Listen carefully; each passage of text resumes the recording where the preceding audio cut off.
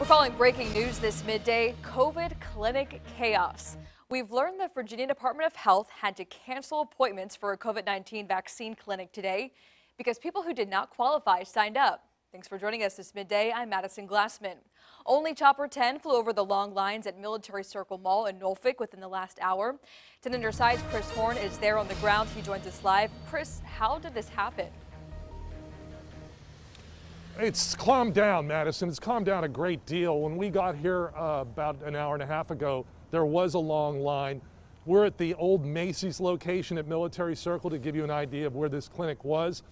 Let's go to some chopper video that was shot earlier when the line was stretched around the building, actually. The problem, as you mentioned, was that this was a specific invitation-only clinic. With that invitation came a link so that you could sign up. Well, those links were shared on social media as if it were an open event, when in fact it wasn't. This was organized by the Virginia Department of Health. People from the VDH were walking along the line. We noticed that they were talking to these people, explaining how this was a limited vaccination clinic. They only have so many doses that they can give out today.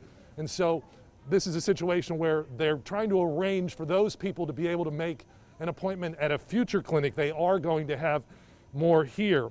And some of the folks that we talked with, these were seniors. These are people at high risk, and they're really looking to get the vaccination for COVID-19.